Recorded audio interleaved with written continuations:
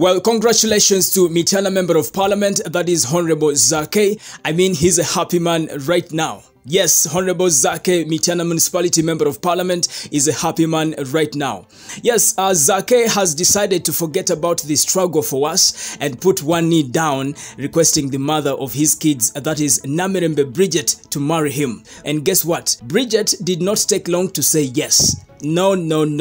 She just said, yes, I will marry you. And trust me, it was in capital letters.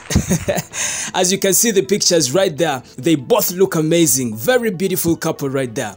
Other people who witnessed as Honorable Zaake proposed are musician Nubian Lee and First Lady Babi Chagulanyi, among others. I've also been told that even the wedding is coming up so soon. Yes, so let's just keep waiting. And of course, right here on the Buzz UG, I'll keep you posted.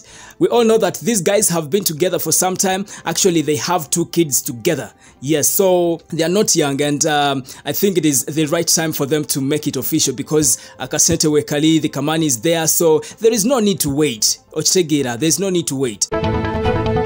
Anyway, in other news, reports suggest that Douglas Lwanga, host of the After 5 show on NBS TV, is finally leaving the Nakuru Best station.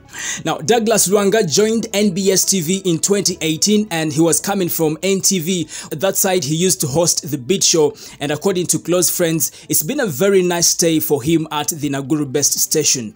However, Douglas hasn't confirmed this rumor that is circulating on social media suggesting that he's leaving NBS, but through his social media platforms, Douglas Lwanga said tomorrow he'll be announcing his next chapter of his career.